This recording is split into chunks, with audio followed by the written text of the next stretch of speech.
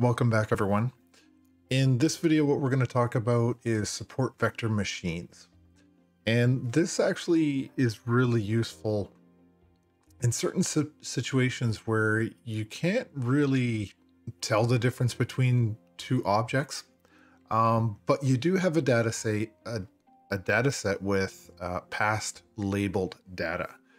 So let's say, for example, for some reason, you can't tell the difference between an apple and cherries. What we can do is use a support vector machine to make a prediction one way or the other. And what I want to do is really look at, do a little bit of a review here, and we'll see where SVMs, some people refer to them, SVM, where do they kind of fit in this whole process, right? So when we have unknown data, okay, and we're looking at it and we don't understand what it is, we just can't really classify it. We do use an SVM. So, in a typical fashion, what we're going to do is we'll import our data, we clean it, we split it into two groups, okay? Then we're going to create the model, we'll train the model, and of course, this is all going to be on past labeled data, right? And so then we introduce this new bit of data and we're like, well, I'm not really sure what it is, okay? And only at that point can we really make that prediction and then get the output. Okay, so that's really what the goal of today is going to be. And I think I'm going to look at two practical examples. And, they'll look a little bit different, but ultimately, we'll get to the point of what we're looking for. So support vector machines are a form of supervised learning, and it looks at data and sorts it into one of two categories, okay? Cherry or apple, alligator or crocodile. Okay, so I'm using the alligator crocodile in the coding example, sort of, just as an example to show you where something may be very similar, but you're just not sure how to classify it. And until you look at some of the data that is labeled, versus not labeled. But let's keep going here. So I've got new data and I want to make that prediction, right? That's always what machine learning is about. And so if we look at this here, we see that we have labeled sampled data between cherries and apples. Okay, and we have this line that you can sort of see on the left. It's a naturally reoccurring line, but we have this thing called our decision boundary, right? And, we plot new data on here. New data that is unlabeled, right? And so we kind of think, well, how do we do this? How do we plot this properly and end up being right? So what I want to do is actually predict what these actually are going to be. So in a sense, I'm predicting the unknown. And if we do this properly, we've got a really high probability that our prediction is right.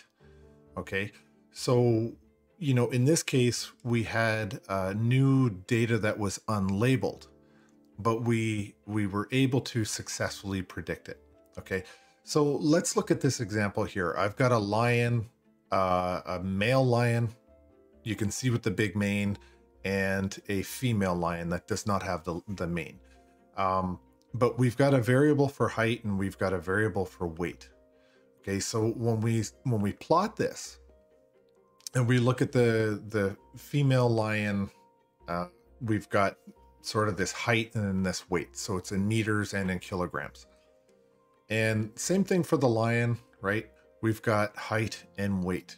And you can see that the lion, the male lion is taller and it's typically heavier than the female lion. And so how do we want to sort of do this? Okay, so if we were to graph this out, you could see the y-axis is height, the x-axis is weight, And I want to plot my female lions. Okay, and then I want to plot my male lions. And this is kind of how they end up looking.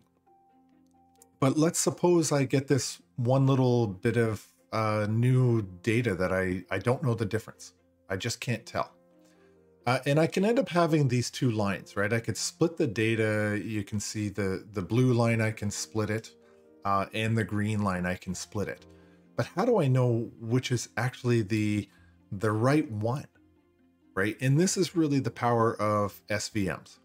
Okay, so what's going to happen is I know that my green line is the one, and let me explain to you why. I hope I can show it graphically. It's right here. It's this issue, this maximum distance.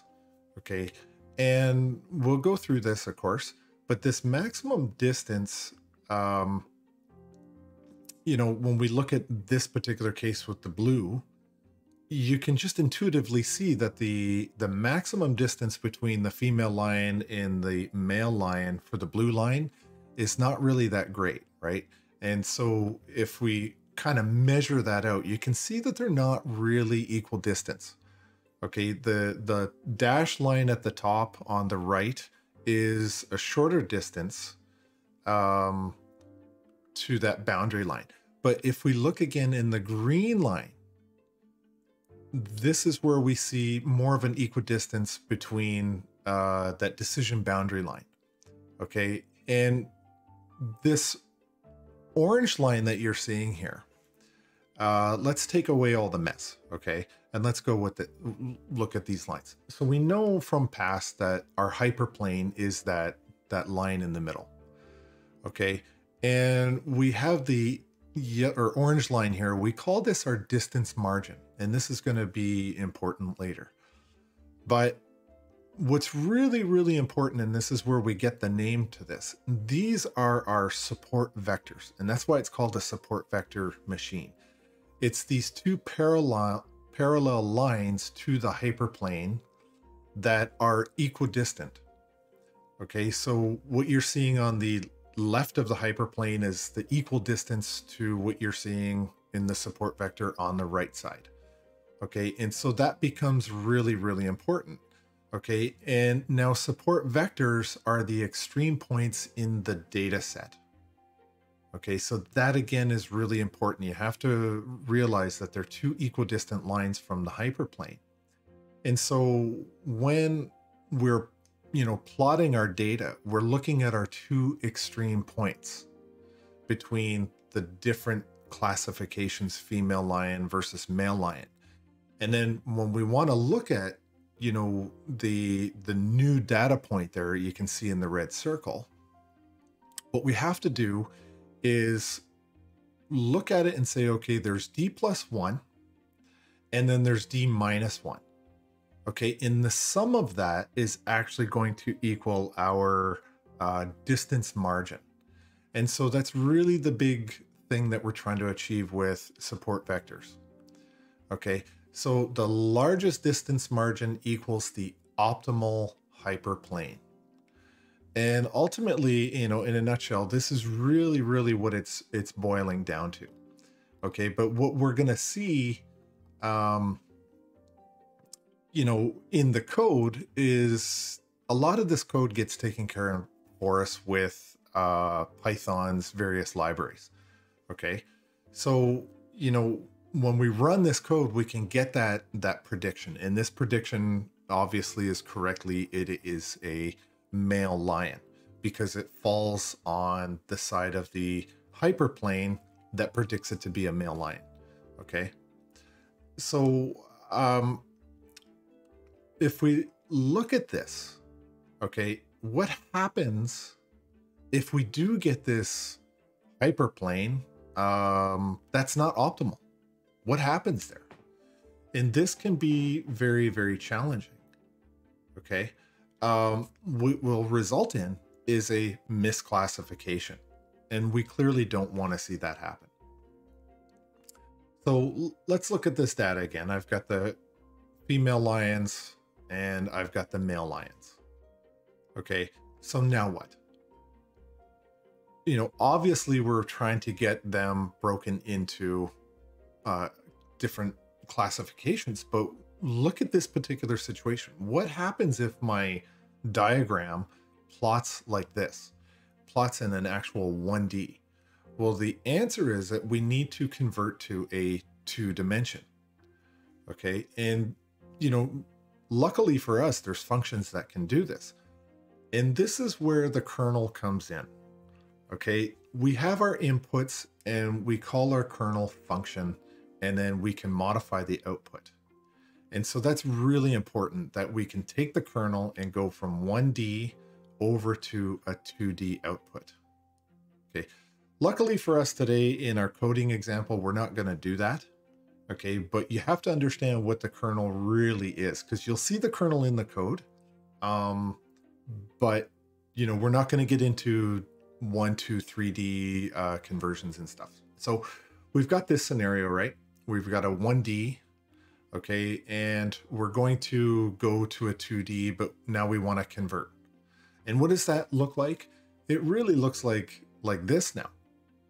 Okay, so I'm just showing this picture so you can visualize in your mind really what's going on when we convert to a 1D to a 2D. So that's all that really is. Nothing to be too worked up about. Okay. Now, what about this? Okay, you're seeing that it's not neatly clustered into 2 different groups where I can easily put a line down the middle of it. Now, what do we do when we encounter this kind of situation with our data? Okay, well, we can try the best we can to segregate both classifications. But you can see here in this example that it doesn't exactly work out that smoothly. Okay, so what do we do then? Well, ultimately what happens is we're in a 2D situation like this, and we call the kernel and we convert it to a 3rd dimension, so a 3D. Okay, and like I said, the kernel itself is a function that will assist with all of this. So lucky for us, we don't have to write the raw code inside the kernel. We just call the kernel function and we can get some things done. Okay, and so really quickly, I want to talk about some advantages of an SVM.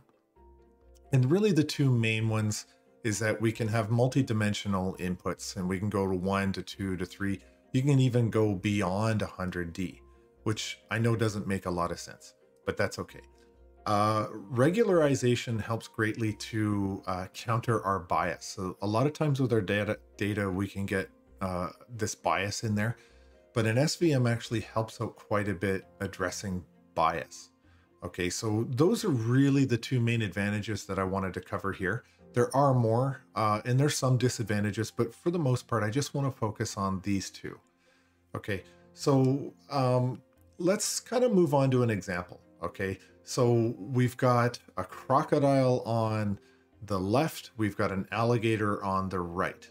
Okay, and these sort of, the difference between the 2 really becomes the size and the width of their snout. And you can see here that the crocodile has a larger body, but more of a narrow, long snout, okay?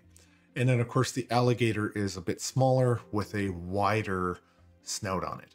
Okay, so let's go over to the code. Now, just to warn you, I don't have a data set that specifically says, hey, this one's alligator, this one is a crocodile. What I'm doing is just kind of generating some data points just to demonstrate some of the code pieces to this, okay? So let's go over to Anaconda and do a little bit of programming. We're going to do this particular quasi example. Then I'm going to move over to a different example altogether and do some programming in there, okay? So let's go over to the IDE Anaconda. So I'm in my Jupyter notebooks under Anaconda, but something I want you to know is, I did talk about an alligator crocodile example, but I'm not actually, going to go and get the specific data from them. Okay. And I didn't make an SVM, CSV file or anything like that with fake data. I'm just actually going to use sklearn datasets, okay, and they're going to build out a sample generator for me. So let's get into the code, but I want to do all my imports and my froms and all that kind of stuff. So the obvious two that I need first and foremost, as always, is NumPy. Do I need Panda? I don't think I need Pandas for this particular one. Then I'm going to do from sklearn import SVM. Now, that's an important one, obviously, right? We can go and get the support vector machine library functions there. Okay, and we'll get those from sklearn. So we're going to do this one here. Okay, so it's going to be called, it's a sample generator from sklearn. Okay, and it is sklearn.datasets samples generator and import make blobs. Okay, and so what we're going to do is just create 40 separate points.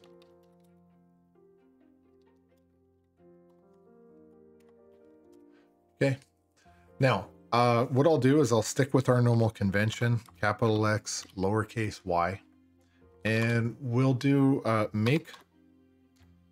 I'll hit the tab, make blobs. Okay, and this is going to be our n number of samples. Okay, and let's just use 40, like I said, 40 clusters or centers, sorry. We'll set that to 2, and then our random state. Okay, now something to know that I've been trying to hit the tab button and it's not picking everything up. Okay, so that's okay. If you try it, it's okay if it's not picking everything up that you want. Okay, and we'll set this random to 20. Okay, we've used random state before. So, just to be clear, we're going to have 40 lines of data. Okay, and we've got our centers that are 2, and then random state, which means that each group will have 20 different pieces of data in it. So next thing I do want to do though is I'll go into here. I'm going to fit the model. It's not regularized or anything like that. Okay. So really the great thing about this is I can do SVM dot, and you see here that, I hit the tab. I've got all these different options here. And I'm going to just choose SVC.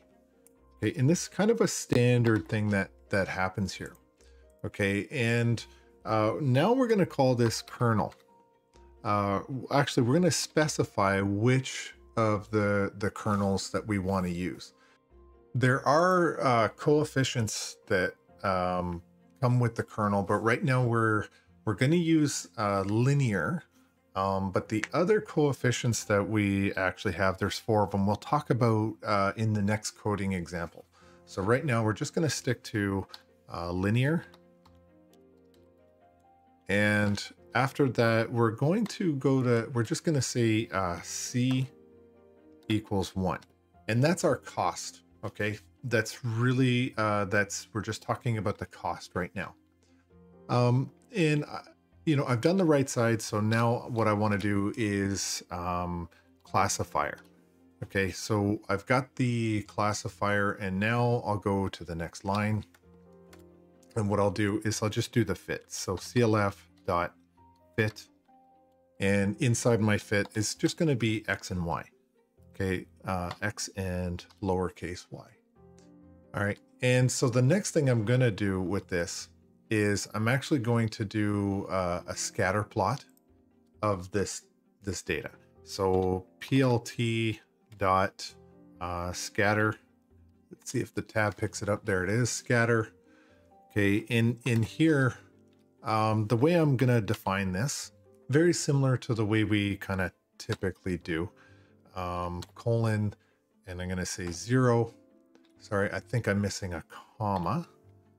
0, and then another comma, and I'm going to say X, square brackets again, colon, a comma, and then 1.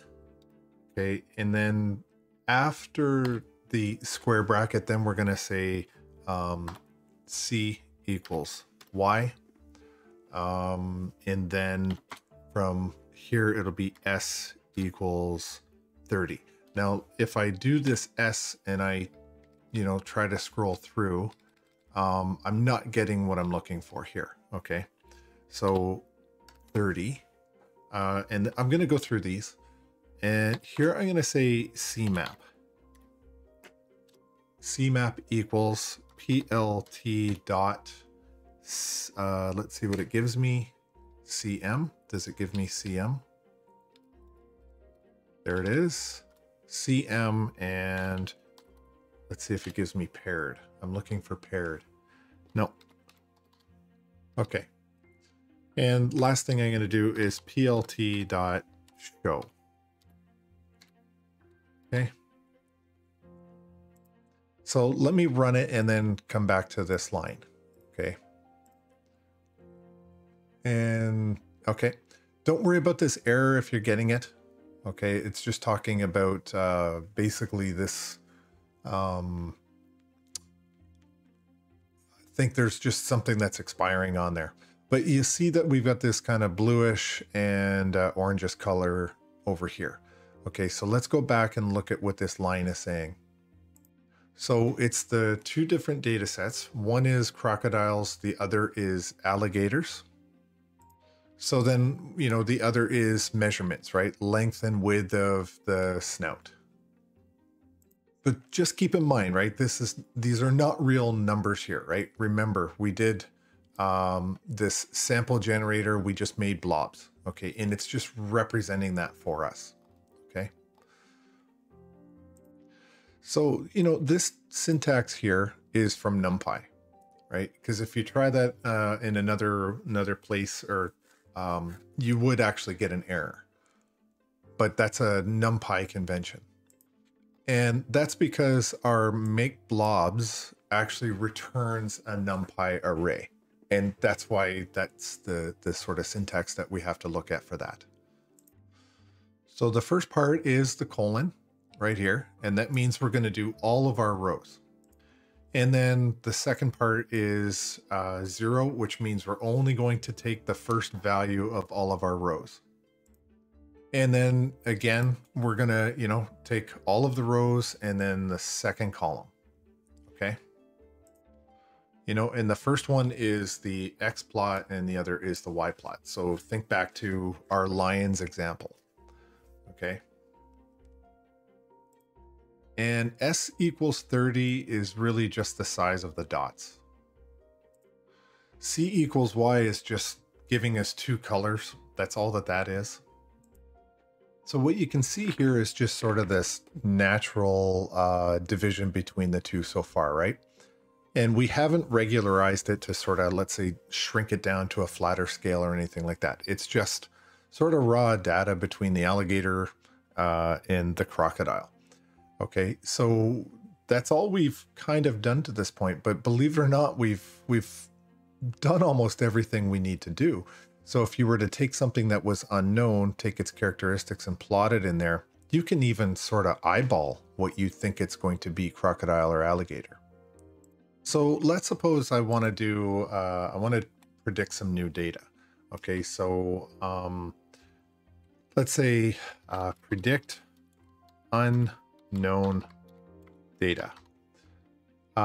So I'll call this new data, and we'll two different samples here. So I've got square bracket. Let me move that up. And inside here, we'll say 3, 4. That's one sample. We'll do a bracket. Another one here will be 5, 6. Okay. And, just from there, we'll say print CLF dot predict. And with the predict function, we'll say new data. Okay. And then we'll see what this looks like. So let's just run that. Okay. And I've got an error because I didn't put my comment. Okay. So let's rerun that. And you can see here, you know, we've got this on one side, which is a 0. It's saying, you know, give me an alligator, and the other one is saying it's a crocodile, or vice versa. It doesn't really matter which one, but you're seeing that my output is giving me two different predictions based on the two different sample sizes or sample data. Okay, so that's really what's just going on there. So basically what I'm saying is give me a width and a length. So a width of 3, a length of 4. And in the other case, I'm saying a width of 5, a length of 6. And that's why it's making its prediction the way it is. And you know, if I were to go in here and let's just say add to it and run that again, you see I get another one. Let's do this. Let's do, I don't know, 1 and 2, I guess. See what this says. Okay. So you're seeing based on the width and the height that we're getting different outputs. And the reason I'm doing this is because, you know, if we're feeding in large quantities of data, this is how I want it to be kind of output. Okay. So, you know, now it's time to kind of look at what's really happening behind the scenes. I'm focused less on sort of an output or a prediction in this particular example than I am with more of the behind the scenes and showing this kind of graphically. Okay, so what I'm going to do is, you know, I'm going to probably copy and paste some stuff in. It's a little quicker and less painful for you guys to watch. So I'll go through it each different part so you can kind of understand what's going on. So first thing I am going to do though is I'm going to come back up here and I'm going to take this and I'll go down into here, just sort of paste that in there. Okay. Do I want the scatter plot as well? I think I want the scatter plot too. I'm going to take this, copy that in and put that in there as well. And so if I run this, what do I get? I get this sort of format, and you can see I've got that line in there, and that's because I didn't use the show, okay, the PLT show. So let me just clean that up really quick, rerun that, it disappears, and I can take that out of there. Okay, so what do I want to do next? What I want to do is actually now plot the decision function, okay? And the way I'm going to do that is, and I'll put the note,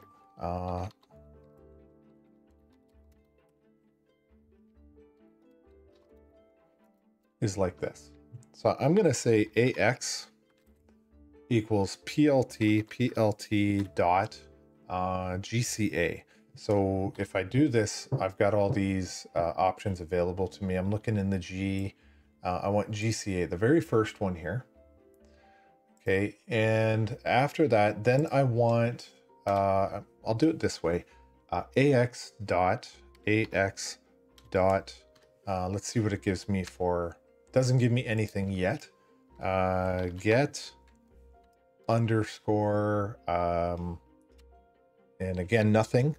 Xlim, my X limit, and that's a method. Oops. And I'm gonna assign this to xlim, just like that. Okay, and I'll copy this here, and I'm gonna paste it because I want obviously the one for Y. So this will be Y limit, okay, and Y, and it's still gonna be AX. And the next thing I'm going to do is just create an evaluation grid of the model. Okay, and really for the most part, the code I'm putting in here is just kind of standard stuff. It's not overly overly fancy. So I'm not going to go into really much detail at all about this, because it's more important that you just see what the output's going to be. So this will be, this is a NumPy, NumPy, and I'm going to look for line. Okay, LI. Let's see if it's in here. Line space right there. Okay, and in here it takes two functions. Now I want to see my xlim here and the ylim. Okay, so line space for the first one is going to be xlim. In here it'll be the first element, and then we're going to do it again. So it'll be xlim like this, but it'll be 1. And this will change this to 1. And I'm going to create 30 points on it. Okay, so I'm just going to do this. And that's that line there. But now, before I do anything, I'm going to call this XX. Okay. And of course, I'm going to do the same thing for Y. Okay. V, I'm going to change this to YY. And what do I need to change? Obviously, my ylim. So this will be Y and Y, and everything else should stay the same here. Now I'm going to go to, I'm going to create this mesh grid. So this will be, let me go up one line, np dot, it doesn't give it to me, mesh doesn't give it to me because I didn't do the dot, I did the comma, mesh grid. Okay, and in my mesh grid, it's a function. So I'm going to say YY, and then I'm going to say XX. In the order that does matter. Okay, and what I'll do is I'll capital Y, comma, XX, and then set that equal to those. Right, and then I've got one more that I want to make, and it's going to be XY. It'll be lowercase XY, and this is going to equal mp numpy dot v stack. Okay, this v stack. And let's just look at the code. Again, you know, if you want to be able to plot this stuff out, this is kind of the way that you're doing it. This example is more, again, like I said, just to show you what's going on with sort of behind the scenes. And it's XXRAVEL. Okay, and that is a that's a function. And then a comma, and I need YY dot ravel, and it's a function again. And then at the end, I need a capital T. Let me move that over. Now you can see I do have an error really quickly. And somehow I did actually hit my my run. That's okay. But I've got this error here you can see on line 7. It's because my GCA, I missed out the function there. So, you know, everything is still good. I still have a little bit more to go here. Okay, and the next thing I want to do is a capital Z, and this is going to equal our CLF dot decision. It doesn't want a decision function. Okay, and within the decision function, we're going to pass in X and Y. And we're going to reshape this whole thing. So reshape. Okay, and this is going to fall under capital XX dot shape. Okay, and we're not done yet. We still have a little bit to go, but we'll just test it out and make sure everything is good. So what we're going to actually do now is we're going to plot the decision boundary and the distance margins. Okay, and the way we're going to do that is we're going to say AX dot contour.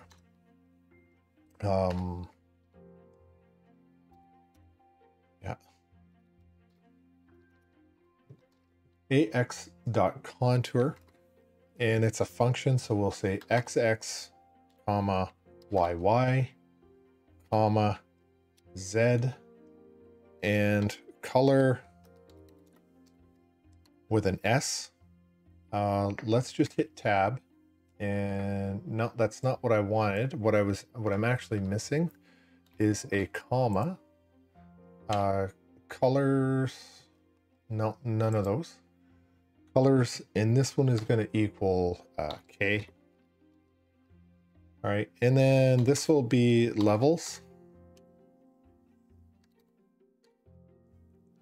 equals. Now, this should seem a little bit familiar to you from earlier.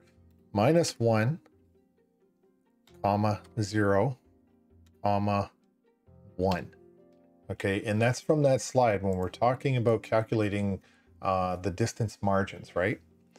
Okay, so I'm going to put in a comma. I'll go down to the next line, tab over. Okay, and this will be alpha. And this is going to be 0.5. Okay, another comma. We'll go.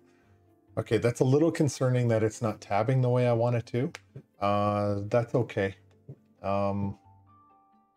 So the next thing we'll do will be line styles.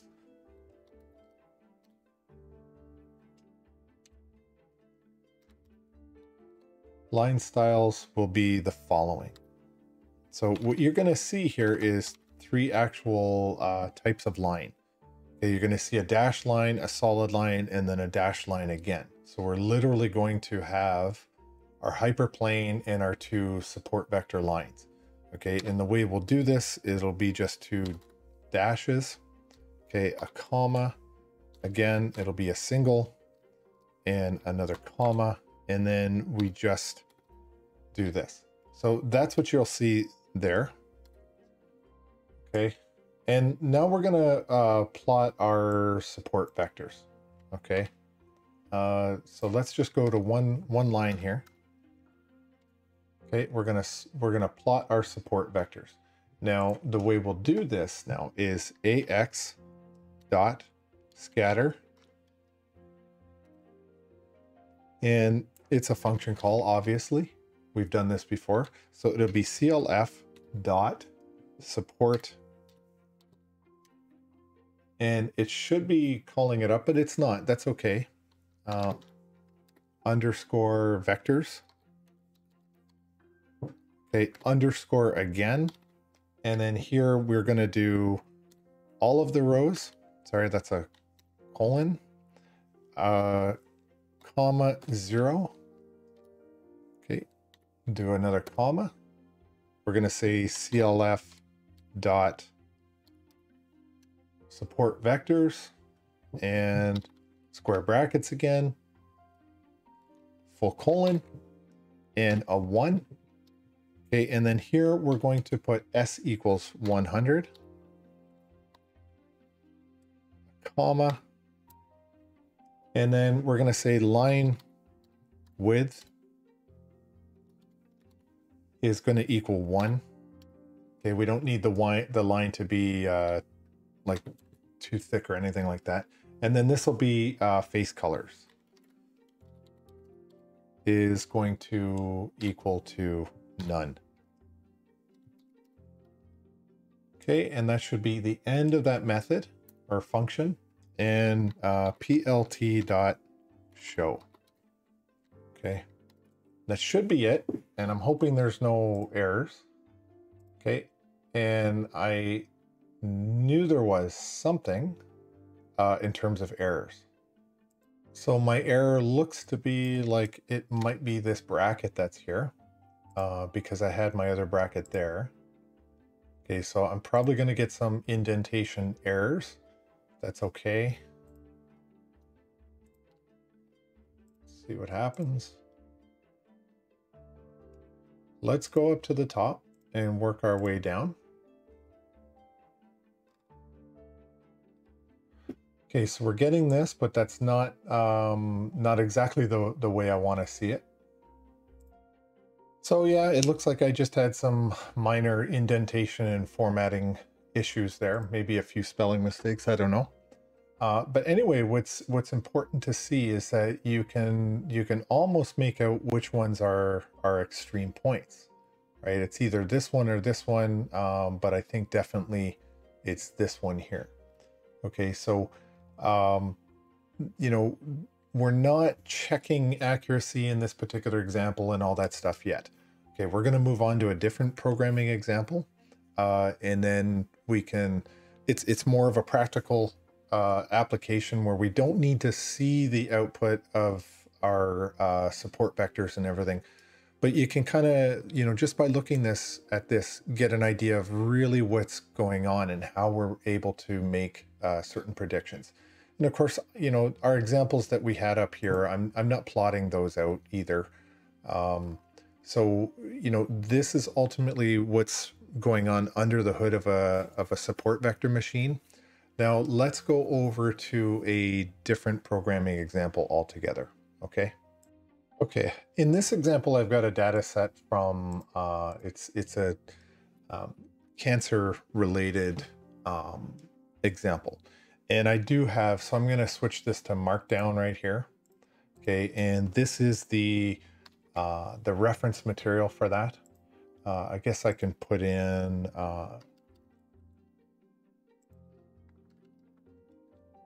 okay, there. So that's the reference material for that. It's not my data set. Okay. And of course now, just like we did previously, we have a whole bunch of imports and froms to put into this one. Okay, so I'm going to just copy and paste them all in here, and I'm going to go through them. Okay, so these first three I don't think need any explanation. For the last example, we did this one here, the SVM. This one here we're going to use for sure. It's our sklearn metrics import classification report. Okay, and then this one here I think we've seen before as well. Model selection import train test and split. Okay, in my project folder I've got a whole bunch of stuff, but there's this data set here. It's called cell samples.csv. Okay, all right, so what I want to do next is go and get that CSV file. And I'm going to go to a new cell down below, and I'm going to say pd.read _CSV, and in the brackets, I believe that was called cell sample CSV. So I'll just go and get it, paste it in here, and I'm going to actually attach that to cell.df,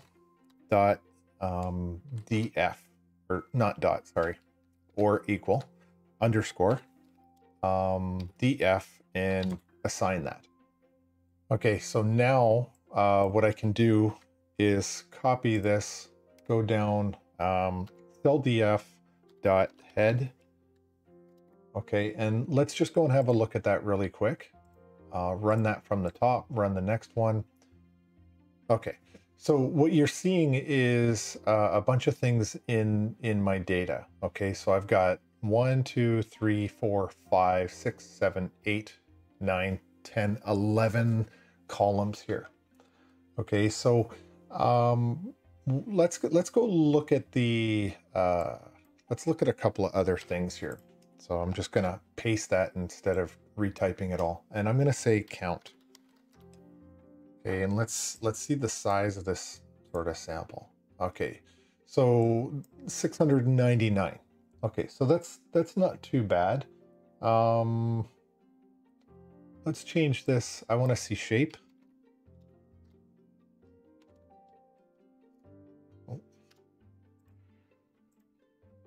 Okay, 699, and it's 11 columns. Okay, so not too bad. All right.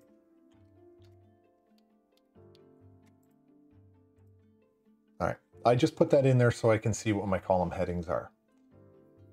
So now I think what I want to do is I want to be able to plot this and have a look at what's going on. So what I'd rather do is I think I'd rather do a little bit of copy and pasting and rather explanation. So if I go into my next cell and I type this in, I've got cell def, and I'm doing this by my classification. Okay, and this, what I'm going to do is assign it to benign DF. Okay, so this is the way I want to do this. I want to kind of assign all that information over to benign data frame. Okay, and I've got that one there, and I've got another one here. Okay, and this one will be malignant. So this is the two big differences. And what this really is I'm going to put in a comment. This is our distribution of the classes. Okay. And that's kind of the way we're distributed. So I'm saying 4 because the malignant value is going to equal 4. Okay, and my benign value is going to have a value of 2. So that's kind of why I've got that stated this way. And I'm just going to take the first 200 rows for each. Okay. So now I kind of want to just go and start having a look at things. But before I do, I just want to say, you know, what I'm saying is that whatever has a value of 2, so this is a conditional operator, okay? So just in case I was a little unclear with this, if it returns a 2, then it is benign data frame. If it returns a value of 4, it's a malignant data frame.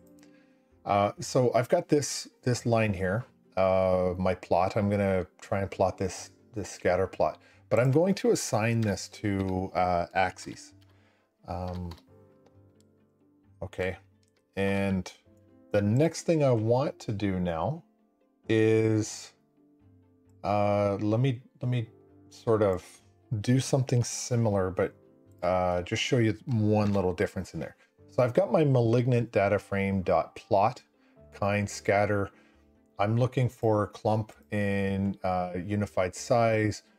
I've got blue, but this one I want to be red, and I want label to be malignant. Now there's only one difference, is I want to take this idea of AX right here. I'm going to put a comma and say AX equals axes. Okay, and then I'll close that off. So let's go and see what this looks like. Okay, and what you're seeing is I've got whatever is benign. Don't forget, you know, we're looking at 200 rows. Whatever is benign and whatever is malignant.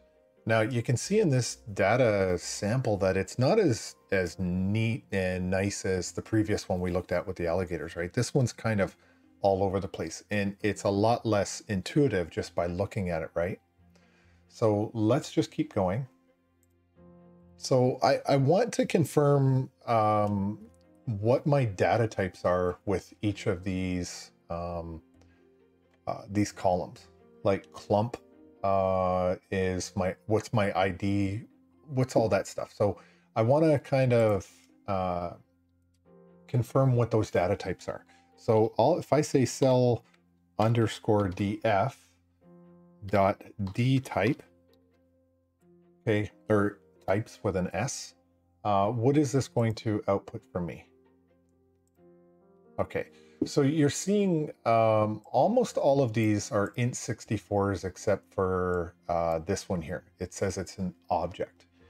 Okay, and so what I think I would like to do is convert non-numeric values into a numeric value.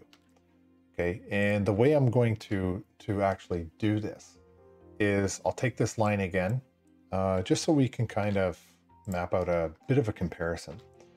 Okay, so I've got that, and what I will do on the next line is I'll say cell df, and in here, what I'm going to do is say pd dot to underscore numeric. And inside that, because it's a function, I'm going to say cell underscore df. And what I'm looking for is specifically the one that we just saw. Okay, and that'll be inside here. So I'm just actually going to copy and paste it just for accuracy. It's always the safest thing to do, because you could suffer from fat finger syndrome and screw everything up. So I'm going to say errors. Does it give me, yeah, equals coerce. Okay, and then outside of that, I'm going to say not null, and that's a function call. Now, what I want to do is now just update this. So copy and paste and equal. Okay, so I've taken all of it, I've modified it, and now I've taken the result of that and I've reassigned it to cell df. Okay, now I need to take, I think, this piece here, just that, copy. I'll go to the next line, paste it in there, and I'm going to say dot as type, and it's not in there. As type, and I want this to be an int. Okay, so I can't just kind of leave that there. I have to assign it to something now. And what I'm going to assign it to is this. Okay, now I'll take this one more time, put this here, and let's have a read of what this is. Okay, so I've got an error somewhere. That's perfectly okay. It's just a sign there to see the caveats in the documentation for this, but I really don't want to keep doing that. Okay, so when I run it again, it just disappears. Okay, and now what you can see is that I've changed this now to a numerical type, to an int32. Okay, so let's keep going.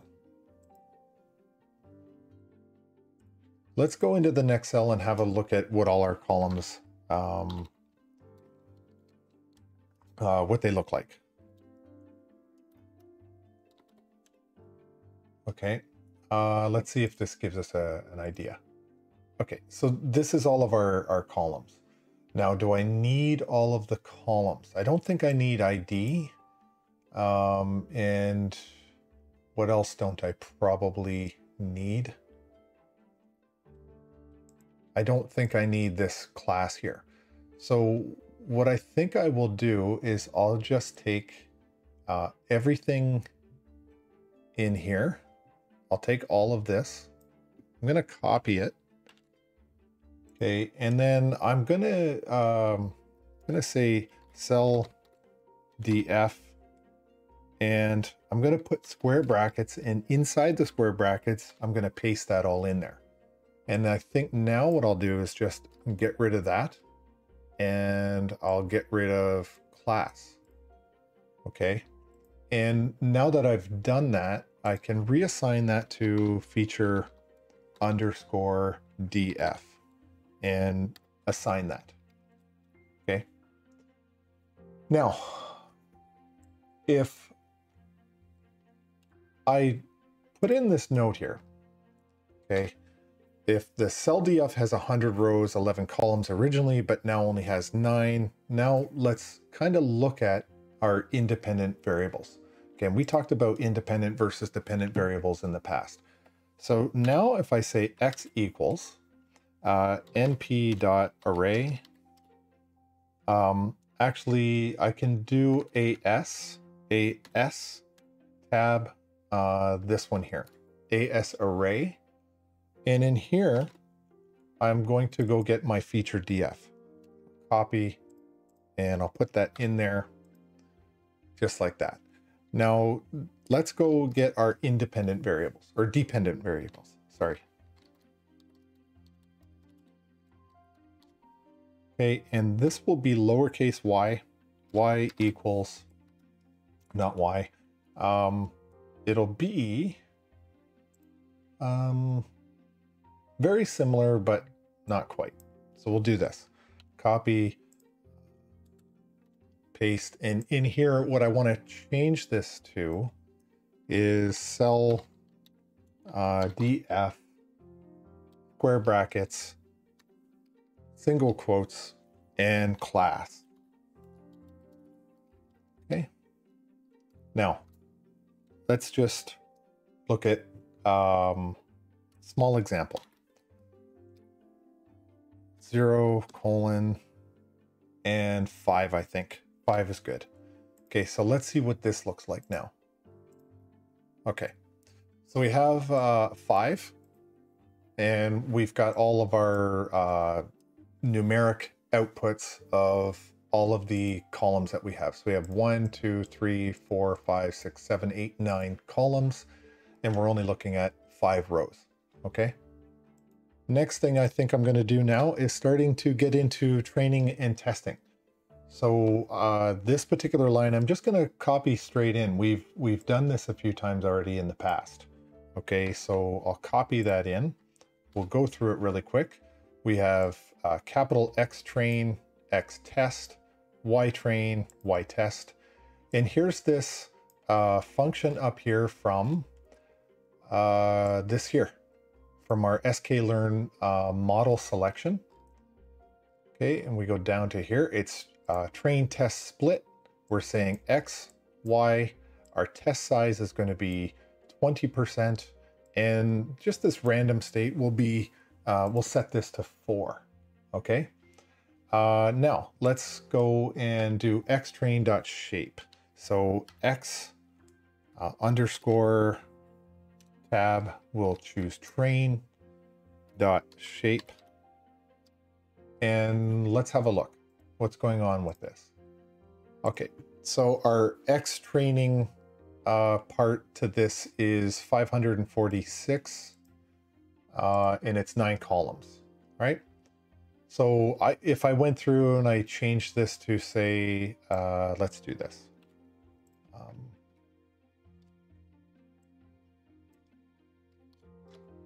Okay, we have a look at that and run it.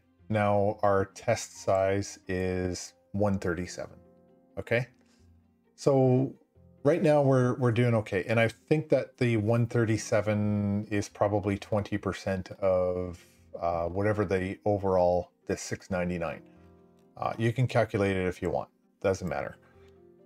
So I'll take that out of there. All right, now what we're going to do is I'm going to put this node in here. Okay, if I can get it. Okay, and I talked about this in the previous example a little bit. Our kernel coefficients are radial bias function, RBF, polynomial, sigmoid, and the default is gamma. Okay, so what I'm going to do is I'll copy all this. Right, and I'm going to put it in. This is left over from the last example. So we have svm dot capital SVM. There's our kernel. We're going to use linear. This time we're going to set our coefficient gamma to auto. And again, this is the default. Okay, gamma is the default. And I'll set this here, this 2, to our cost. This is our cost penalty. So I'm just going to set that to 2 for now. Okay, now I want to do this. I want to set this all to a classifier. Okay, and of course I didn't spell that right. I rarely do. I'll copy it though because I need it in the next line. So we'll say classifier dot fit, not comma. And now we want to say X underscore, what do we want? Train or test? We want test. Or train, sorry. We want train. X train, comma, Y underscore train. Okay, so that's what we want for our fit. Now we want Y underscore predict And that we need to set to our classifier dot predict. And it's not popping up for me for some reason.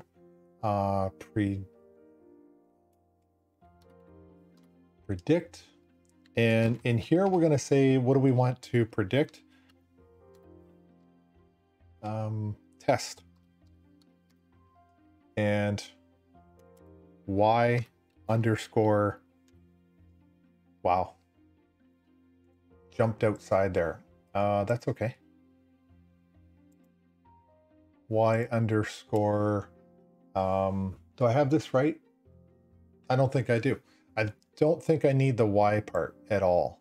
I think for predict, I just need to have my capital X test. And then I'm going to go down to one more line. Okay, I don't want to do it in here.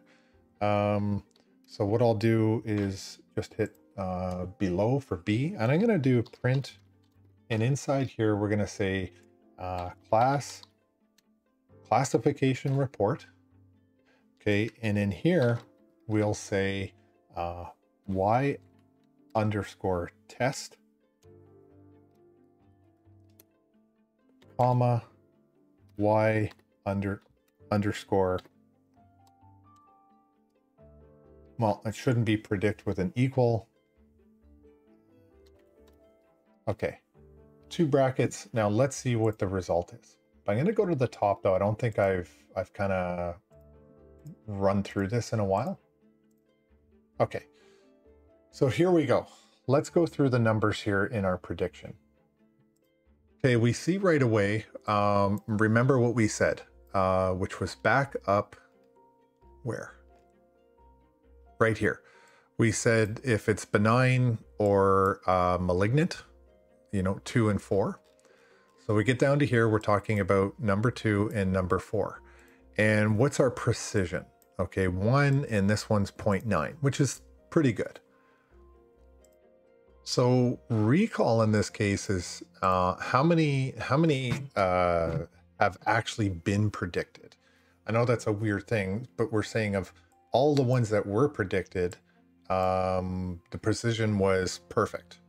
Okay, and of all the ones here that were predicted, slightly less than perfect. 90% I think is pretty good, unless you're part of the 10%. So the F1 calculation is this precision times recall divided by precision plus recall times 2. Okay, so that's how we get that number. And if you look at this particular score, it's a pretty great number. So this one's a little more tricky. How many cases of this class 2 were negative, which is 90, and how many of class 4 were positive? Okay, little bit tricky. And if you add those up, 90 plus 47 is 137. Okay, and that is the size of your test shape. So if you were to do test, let's just do it anyway. Okay, X underscore test. Nope, not brackets, dot shape. You should get the result of this. Yeah, 137 in 9, which is, you know, adding these two things up. Okay, so ultimately, you know, the precision, the weighted precision of your predictions is about 97%. So, you know, not too bad at all for this particular, you know, data set. Anyway, I'm going to knock it off there because I think this is another long video, unfortunately. Anyway, thanks for watching, and I'll see you next week or next time, where I think I'm going to do a video on K nearest neighbor. That's pretty much, I'm almost sure that's the next one that I want to do. So anyway, have a great week, and I will see you next time.